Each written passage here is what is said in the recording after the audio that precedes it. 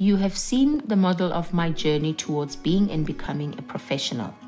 Let me explain self-reflection, the first signpost on the journey.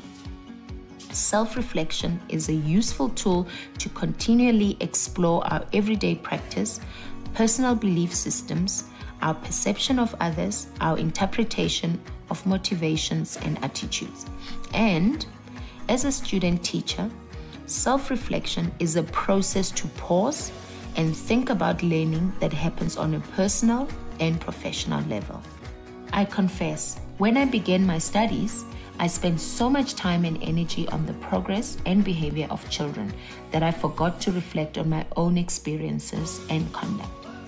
Self-reflection helped to make me aware of how I was learning. I began to realize that teaching without reflection is teaching blind, teaching without knowledge.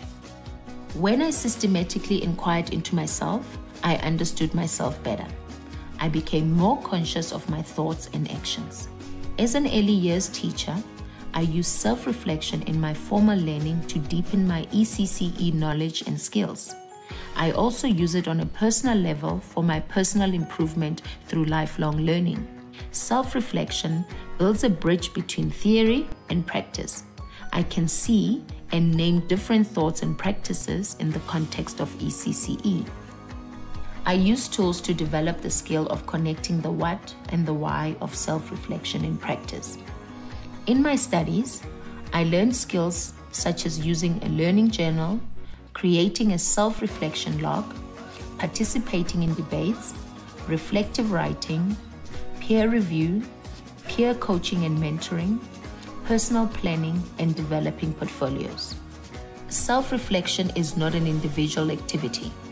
You need to be guided so that your development is informed by your peers and other knowledgeable people. Guided reflection moves you forward in your journey to being and becoming a professional.